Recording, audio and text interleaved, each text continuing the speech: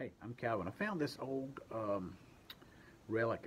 I think it's a Native American relic. I found it in a field one day. I'm going to show it to you and see what you think it is. I really have some ideas about it. I just don't know what it is. You can see that it's round. It is really rough. It feels almost like a grindstone would on a grinder wheel. But when I found it, it had these markings on it, and they don't look fresh, or maybe they do. Maybe you can help me with that.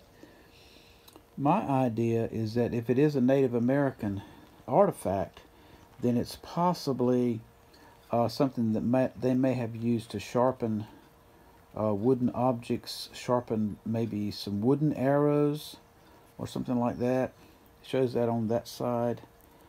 And then also there's a couple of markings on this side. Right here's one right there. And I don't know, maybe it's just a round rock that was struck by a plow. Or perhaps it is something that Native Americans used for grinding. If not for grinding arrowheads, then maybe for grinding corn or grain or something like that.